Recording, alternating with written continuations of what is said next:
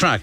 And earlier in the programme, I played you something from Fruits 5, which is the CD that you get free, actually, on the front of the current issue of Folk Roots magazine. Promised you another one. Here it is.